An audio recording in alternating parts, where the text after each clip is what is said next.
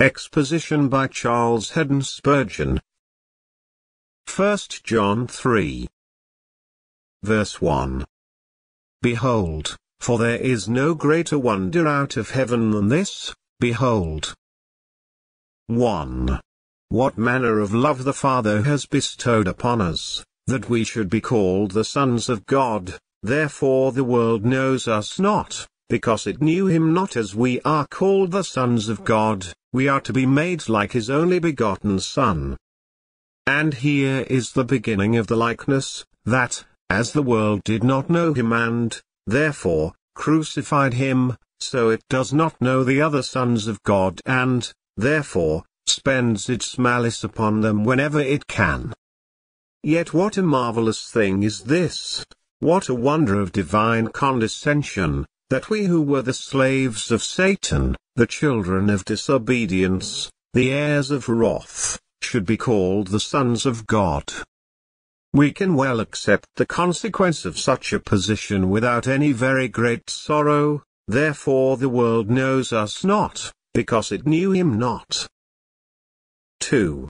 Beloved, now are we the sons of God. Not merely in heaven, or when we come to die, but now, in this place, in our pain, in our sorrow, yes, notwithstanding our imperfections and infirmities, beloved, now are we the sons of God. 2. And it does not yet appear what we shall be. We are made like unto Christ, but when he was here, it did not then appear what he should be. If you had seen the lowly Nazarene who was despised and rejected of men, could you have guessed what he will be in his glory when it shall please God to judge the world by Jesus Christ? So, in like manner, it does not yet appear what we shall be. 2. But we know that when he shall appear, we shall be like he, for we shall see him as he is. Every spiritual sight of him is transforming. Our looking at him, here, makes us what we are. Our looking at him at the last shall make us like what he is. Oh, what joy to know that the medicine for our souls is taken in at the eyes of faith, and by the sight of Christ we are healed. 3. And every man that has this hope in him purifies himself, even as he is pure. The great object of the Christian's hope is perfect purification. If we expect to be like Christ, we look for it in the putting away of sin and in the girding on of all manner of excellence, holiness and loveliness, for therein will lie our likeness to Christ. Oh, that God would give us more and more of this Christ-likeness. 4. 5. Whoever commits sin transgresses also the law, for sin is the transgression of the law. And you know that he was manifested to take away our sins. Not to let us live in them at ease, not to make sin become a pardonable matter, so that we might indulge in it and yet help to escape from its consequences. Oh, no. He was manifested to take away our sins. 5. And in him is no sin. Whatever he does, it does not contribute to sin, but is the deadly antagonist of sin. 6. Whoever abides in him sins not, whoever sins has not seen him, neither known him. The man who dwells in Christ is the holy man, but the man who lives in sin is no child of God, for he proves by his evil conduct that he has no vital union with Christ. The fruit of Christianity is holiness, and if your life is a sinful one, if that is the main run and tenor of your life, you are none of his. 7. Little children, let no man deceive you, he that does righteousness is righteous, even as he is righteous. He is practically righteous, he is truly righteous. But let no man talk about being righteous before God while he is willfully indulging in sin. This cannot be. You must be divorced from sin, or you cannot be married to Christ. The gospel demands and also creates holiness of character. And wherever it works effectively upon the heart and conscience, it produces purity in the life. 8. He that commits sin is of the devil, for the devil sins from the beginning. For this purpose the Son of God was manifested, that he might destroy the works of the devil. He did not come to make us easy while under the devil's sway, but to fetch us out from the tyrant's dominion and lead us to live a godly, sober, righteous, pure life unto his praise and glory. 9. Whoever is born of God does not commit sin. That is to say, he does not live in it, it is not the tenor of his life. He is not outwardly so that others could convict him of it, or inwardly so that his own conscience could chide him with it, a man who loves sin. 9. For his seed remains in him, and he cannot sin because he is born of God. Immortal principles forbid the child of God to sin. The newborn life within us keeps us holy. We have our imperfections and infirmities over which we mourn, but no child of God can live in sin and love it. He hates it. He is like a sheep that may fall into the mire, but he will not wallow in it, as the swine do.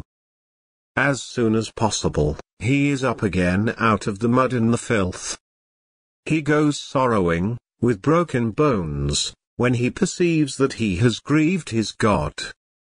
His life as a whole is a holy life. 10. In this the children of God are manifest, and the children of the devil. Whoever does not righteousness is not of God, neither he that loves not his brother. An unlovely spirit is also self-condemnatory, as being an unholy spirit. In fact, lack of love is lack of righteousness. There are some who profess to be so righteous that they condemn everybody else, and they have no heart of compassion for those who are suffering in consequence of their faults.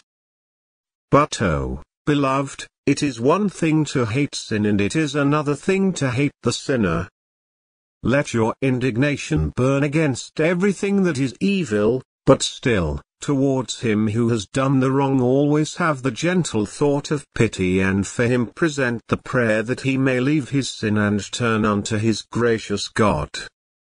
It may be difficult to reach this point, but there should always be just that happy mixture in the mind and heart of the child of God, love to the sinner and hatred of his sin.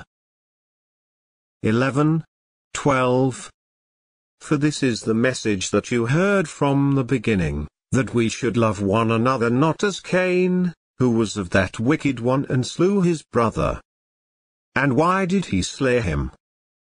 Because his own works were evil and his brother's righteous. And there is no hate like that, the hate of a bad man towards a good one, not for doing him any wrong, but simply for rebuking him by the silent eloquence of his holy life.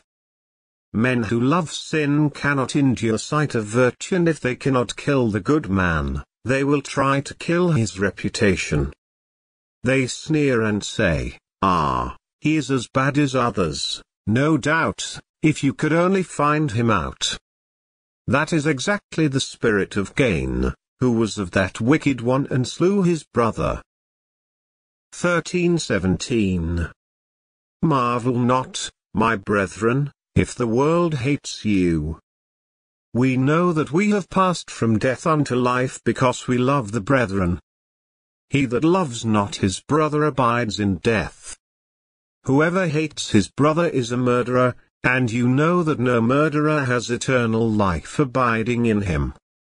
Hereby perceive we the love of God, because he laid down his life for us, and we ought to lay down our lives for the brethren. But whoever has this world's goods and sees his brother has need, and shuts up his heart of compassion from him, how dwells the love of God in him? Perhaps he will do it on what he calls principle. he thinks it is wrong to help his needy brother, so he says.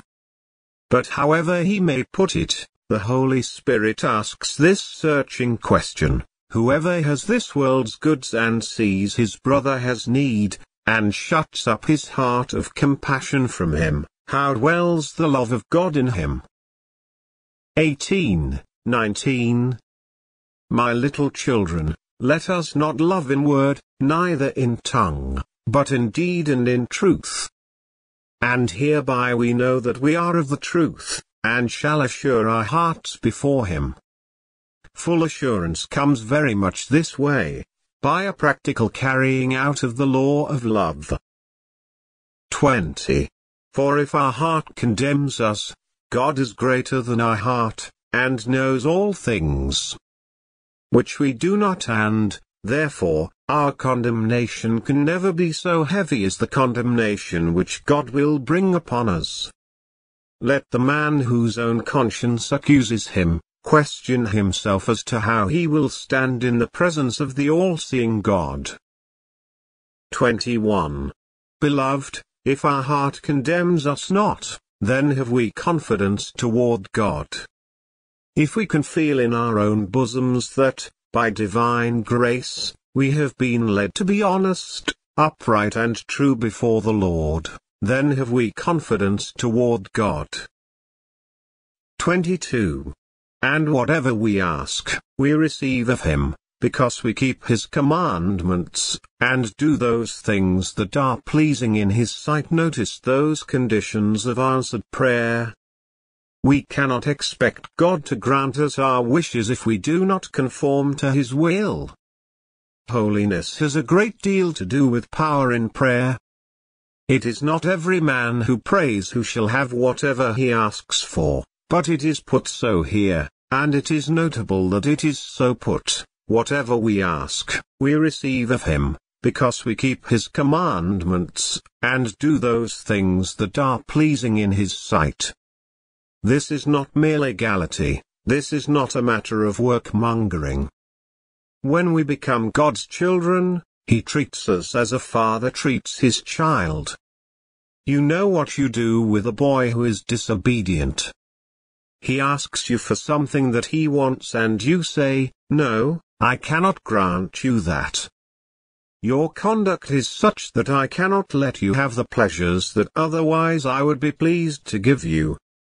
But you have another boy who is very careful in all things to do his father's will, and you have marked the anxiety of his heart to be obedient to you, and you say, "Yes, my dear child, you may have whatever you want. I know that you would not have asked for it if you had not thought that it would be agreeable to my mind. And as you have asked that which is suitable for me to give, you may have it, and I am glad to give it to you." So is it in the fatherly discipline of the house of God. If we do those things which are pleasing in his sight, we shall have power to prevail with him in prayer. 23. 24. And this is his commandment, that we should believe on the name of his Son Jesus Christ, and love one another, as he gave us commandment. And he that keeps his commandments dwells in him, and he in him. That is a great mystery, for us to dwell in God, and for God to dwell in us.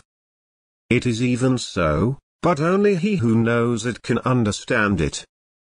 Experience, alone, can explain our dwelling in God and God dwelling in us. 24. And hereby we know that he abides in us, by the Spirit which he has given us. Holy Spirit, dwell in me and teach me the meaning of this precious word, for Christ's sake. Amen.